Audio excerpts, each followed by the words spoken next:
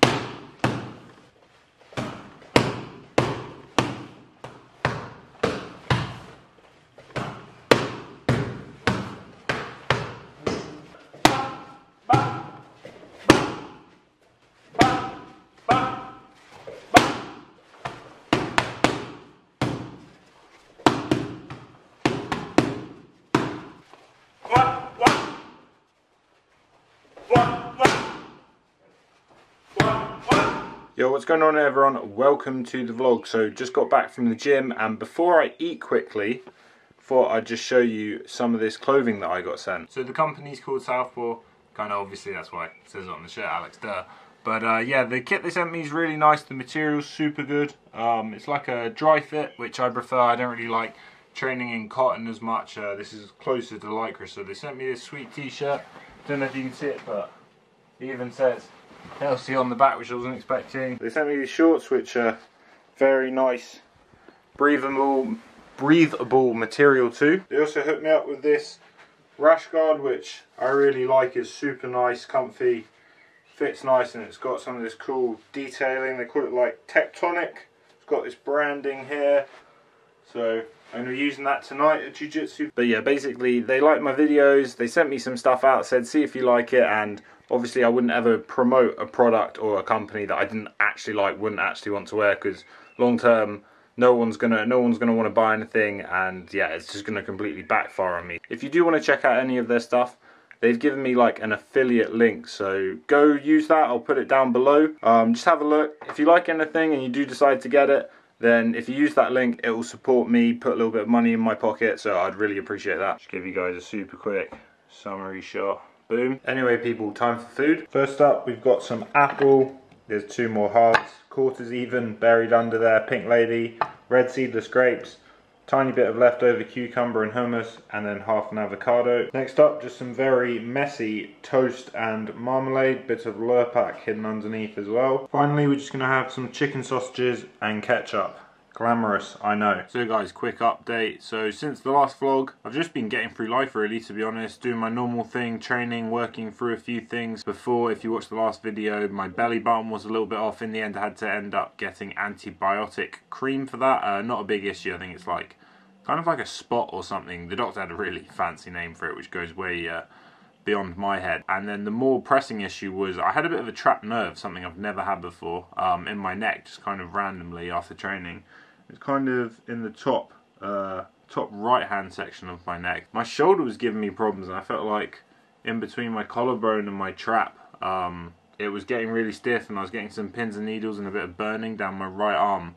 So at first I thought it was my shoulder, and then I googled it and stuff, and realised there could be a few different reasons. And yeah, I went to the physio, and they kind of released a lot of the pressure, did some various massages and stuff, so that's getting a lot better now. But enough of the health stuff. Main thing for today is we're going to go over Q&A. As promised last video, I had a few good questions, so I'm going to have my phone here, but we'll get through them. So the first one, what inspired you to go into MMA? It's kind of, yeah, multifaceted. So originally, Anderson Silva sparked my interest, watching videos of him online, and then I'd say watching like The Ultimate Fighter and A Proper Fight, Clay Guida versus Diego Sanchez. I was like, this is pretty crazy, this is pretty different. And then I'd say the main kind of two fighters to then actually think about training would be GSP and John Jones. Watching them, big inspirations, two of my favourite fighters technique wise of all time. But in terms of me actually getting into fighting, which is something I didn't really ever anticipate, would probably be once I got to the gym. And at the time, back in like 2011 when I first started, Tsunami Gym had a whole like roster of pro fighters. Like, it was kind of one of the top MMA gyms in like the UK. Yeah, the pro fighters probably inspired me more. Probably the main two would be my main two coaches at the time when I first started. I guess when you're young and you look up to the older guys, the professional guys, it's going to be the guys that are actually coaching you. And the main two coaches at the time were Robbie Olivier and Luke Barnett, who were both fighting, but Luke was a bit younger, and at the time he was getting into like the Ultimate Fighter and stuff. So to actually like see guys, I think John was in the UFC too then, but to actually see guys like kind of getting to that threshold and stuff, like early in their careers, is a big inspiration. Like at the time I was definitely like, wow, you can actually like do this type of thing, you can actually like get on the big stage, you know, so that was pretty cool. Next question, is there a specific exercise to practice timing for striking? So this is an interesting one. I think, yeah, if there was a blueprint for figuring out timing, everyone would jump on that straight away because it is so important. I'd probably put it down to mainly pads, but this is very reliant on having a good pad holder. Yeah, if you have a bad pad holder, it can really mess you up. So yeah, I'd say pad work is the most important thing, as well as sparring as well, where you get to do it under actual pressure, more closer to fight conditions. But those are definitely the main two. But I think some people probably have a better natural tendency with timing. It's kind of one of those intangible things. It's not like, I think you can definitely make it better through mainly those two options, but yeah, quite a lot of it's probably natural as well. Next one, favourite exercises to improve overall power, both punches and kicks. I think, again, this could kind of be a bit of a natural one. People say some people have more natural power, but I think that would normally kind of come, a lot of the time, come down to the heavier people in the weight categories. So obviously that is one option. You could put on some mass, which is probably going to increase your power. You could do some, if I was going to do like a specific exercise in terms of like the gym, I'd probably focus on something explosive like a plyo or anything to do with my legs, or any type of rotational force like core as well. But I think much more important than the gym, as again, yeah, this is I guess kind of shown by people saying, oh, some people have natural power, is the people with the best body mechanics, best balance, best positioning are the ones that are gonna actually hit the hardest with any type of strike that they throw in. Like, I think a good example would be someone like Israel Adesanya. If you guys watched the most recent fight with Kelvin Gastelum, I wouldn't say Adesanya is like a power puncher or anything, but as soon as he was in the right positions, Kelvin was tired, he started overreaching and stuff, and Israel just did like a pull backhand. Or someone like Conor as well, he's a good example. Because he's in a better position, he's more balanced, he can punch with better mechanics. That's what's going to supply the power and knock people down, knock people out. Same when Aldo overreached on Conor. There's the whole thing of, if they're moving forward and they walk onto your punch, like a collision effect. So again, I don't think there's like an exact recipe for power. Like some guys in MMA get knockouts from just pretty much just swinging, putting the whole body weight into it. But if you look at the boxers, they hit a lot harder just because they have better technique. For kicks and knees, just make sure you're putting your hips in properly and then for elbows you normally have to step in to generate the power. But in general, I think it does come down to kind of dynamic balance and rotational power, allowing you to transfer the weight effectively. And the final question is, what do you prefer, ground or striking? So to be honest, I don't really think I have a preference between the ground and striking, probably because I came into mixed martial arts without a background. I didn't start in any specific discipline. I started in MMA, and I really enjoyed the diversity, so I like training both, I like fighting with both, and then yeah, I normally pick the option which I think my opponent is weakest at, as I consider myself a well-rounded individual. I think if I just trained one for the whole time, I'd probably get more bored of it. I really enjoyed the versatility of being able to train a bit of everything. It keeps it fresh, doesn't get stale. I think striking is kind of like fencing in a way, and the ground is kind of like chess. So, although I guess actually striking is a little bit like chess as well. I enjoy fighting and sparring the most when it is full MMA, not just jiu-jitsu or wrestling or boxing or Muay Thai, because then I have all the different options available to me. I get to blend them all together. In terms of fighting, I want to beat everyone everywhere. I know that's not going to be possible because you're going to come up against specialists. Like if you come up against a really good wrestler, like it's probably not going to be possible to out wrestle them unless they're really deficient in another area. Like if you look at GSP, sets up his double leg with a jab and a feint, and then he's been able to take down much better wrestlers than him. So obviously there are options like that, but in terms of actually enjoying it, I just like all technique, to be honest. Anyway, that's going to wrap up the Q&A. Thank you to anyone that left a question. Hopefully you guys enjoyed it. If you do want another one in the future, please like the video. Just going to have a quick afternoon snack, a sneaky bowl of cornflakes, and I'll see you guys at dinner. Okay guys, dinner time, just having a snack while I make it. Whenever it's Easter, my mum loves buying hot cross buns, so having one of those with some jam and some strawberries too. Here's the main, just cooked some salmon in the oven, finishing it off with some teriyaki sauce, got some rice and peas, salt and pepper, and then with that gonna have some sweet chili sauce. And for dessert, just having an orange. So all done with dinner now.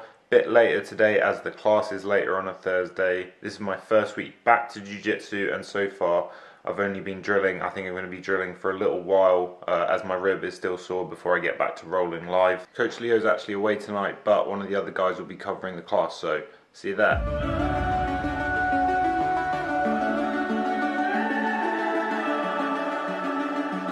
The summer's calling.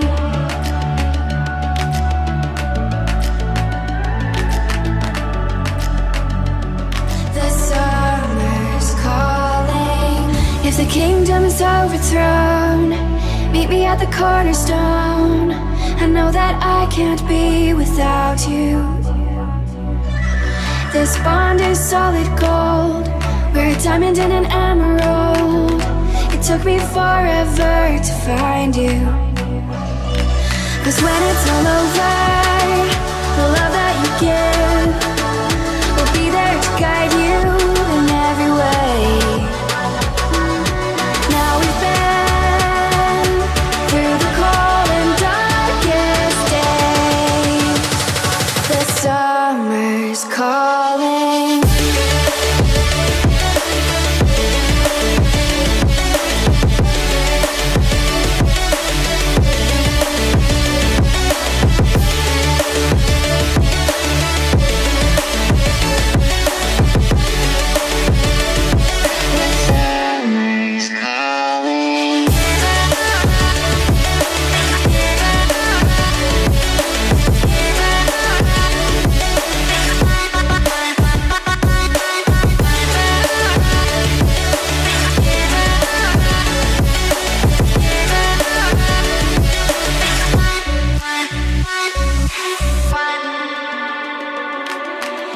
As we wait for the smoke to clear and we watch our dreams appear, I know that we can rise together.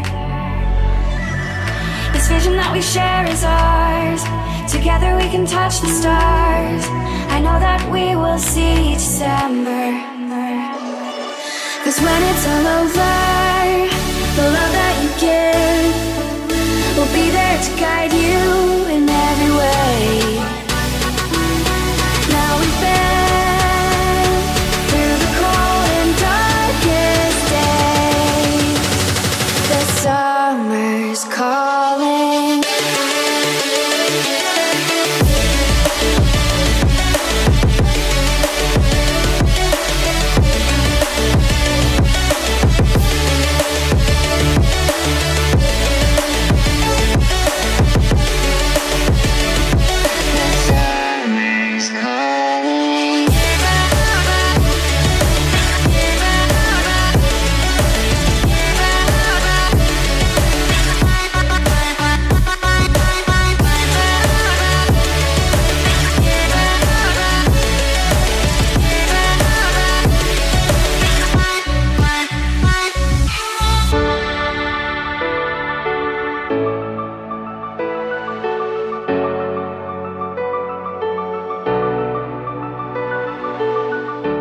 so back from the gym now, always a late one on this Thursday, but good session. Kind of just ended up doing my own thing, just drilling and then showing one of the guys a few moves. Those are some of the techniques that I've been watching on video but haven't been able to practice yet, so really enjoyed just going through some of them. There's quite a lot of little details I've been wanting to iron out, which obviously you can watch and you can understand conceptually, but it really does help to be able to really feel it on someone's body. Like, it'd be cool one day to get a grappling dummy or something to practice. But it's really good to be back grappling on the whole. Obviously it's been 2 months since I've done any, and whilst drilling is like amazing, is like the foundation of like learning all the techniques, I do really want to get back to rolling, but I can't rush this thing, you know.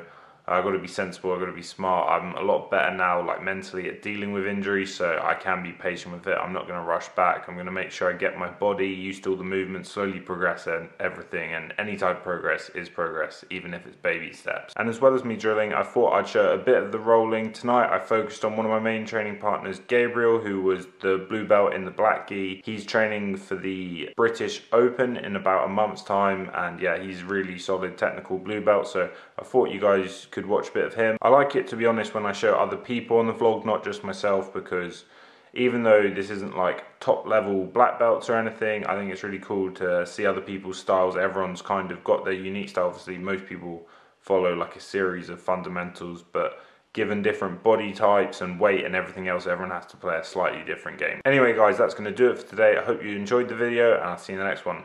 Peace.